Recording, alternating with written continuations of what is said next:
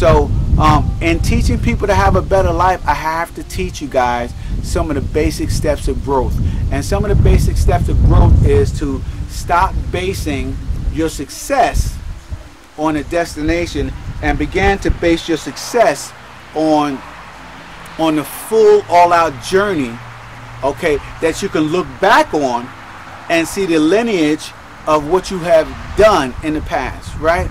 So you have set the table, you have prepared the meal, you have enjoyed the feast and allowed others to enjoy the feast of what you have learned. And as you look back and you see that, you're proud of what you created. I think that that is the best definition of success when it comes to having the life that you want, right? Laying it all out and then looking back and seeing what you have created and what you have done.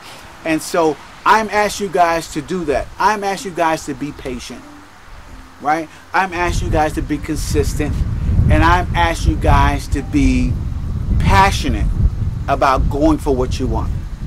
Truly, truly passionate about going for what you want. Now, when you are truly passionate about going for what you want, that means that when you're tired, you're doing it anyway. When your feelings are hurt, you're doing it anyway. When you're upset with somebody and angry, you're doing it anyway, right? When you are sick, ill, shut in, okay, totally mentally off the reservation, you're doing it anyway. And see, that is what causes success.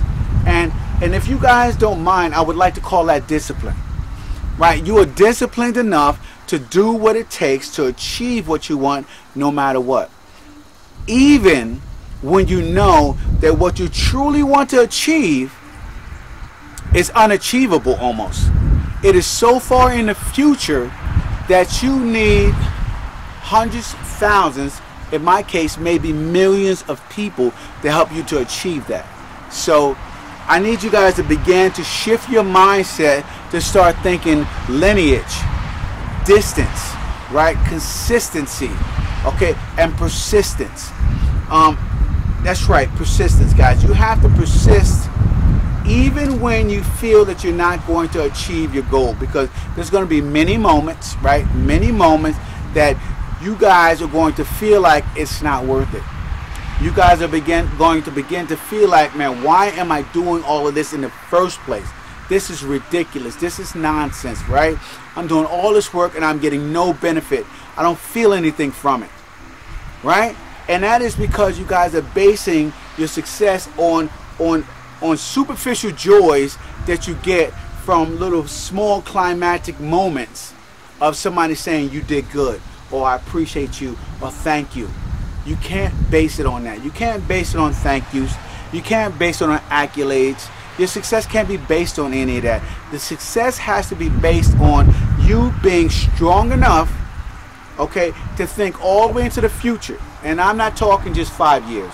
I'm talking 10 years. I'm talking 20 years, right, into the future, and looking back from the age you are now. So get out your calculators, right?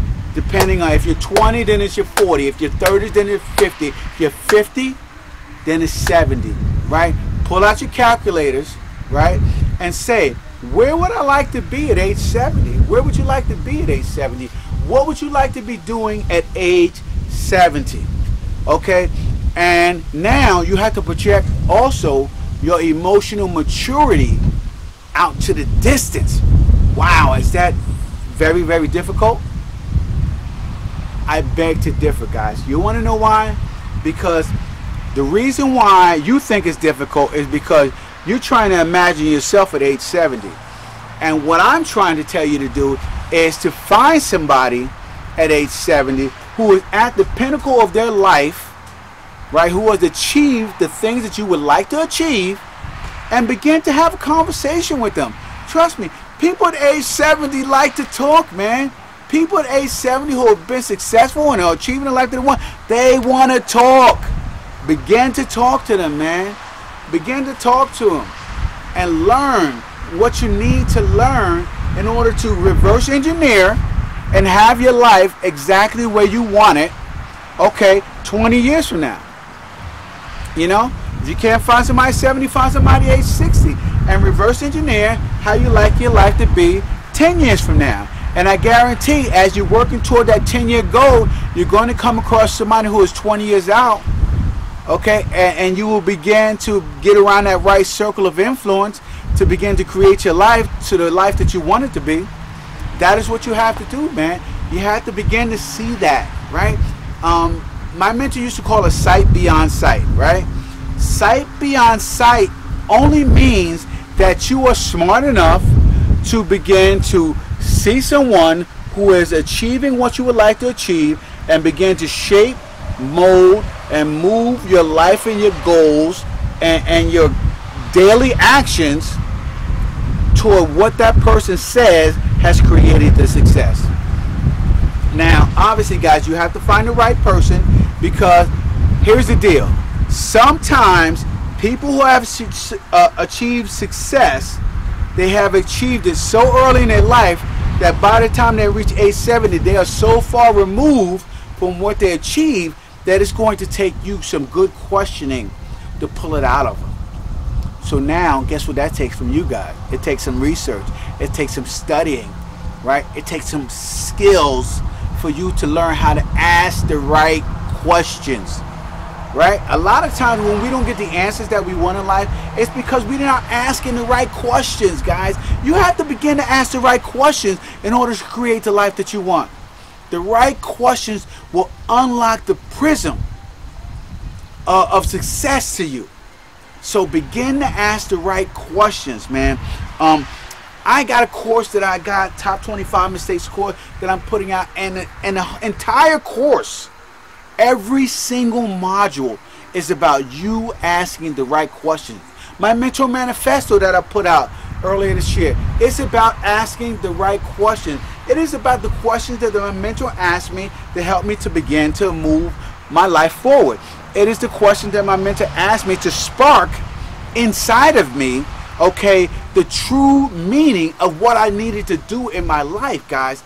And so you have to think beyond yourself, number one, okay, because just thinking within yourself, you're not going to achieve it, right? Thinking within yourself, there is obviously in all of us an ongoing battle of inadequacy, right?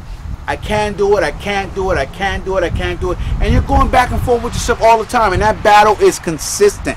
I don't care who you are, and I don't care what level you are in your life. The battle of inadequacy is consistent with you, no matter what level you're at, whether you're at the bottom of the food chain or whether you're at the top of the food chain. You're always fighting with yourself as far as inadequacy is concerned, right?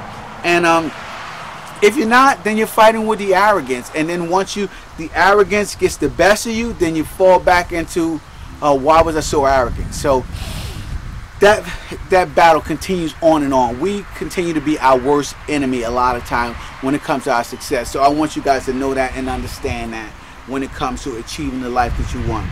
But when it came to the Top 25 Mistakes course that I created, it was all about asking the right questions, guys. Okay, from having a victim mentality to not understanding your health and having a good relationship with your health. Each level that I talked about when it came to the Top 25 Mistakes course and creating the life that you want, the full life that helps you to move forward, was all about you, okay, asking the right questions and getting the right answers from the right people. Okay, that is how you create a life that you want. You have to, number one, ask the right questions, and number two, you have to ask the right people, and number three, when you get the answer, you have to be consistent and go for it, guys. You have to go all in. A lot of people are so afraid to continue to move ahead when it comes to creating the life that they want because of the fear of inadequacy, of the fear of can I do it? You know, it's too difficult. You know, what if I fail? A lot of what ifs and a lot of self-judging, right? When the truth is, most of the time, nobody's even paying attention to you. Most of the time, so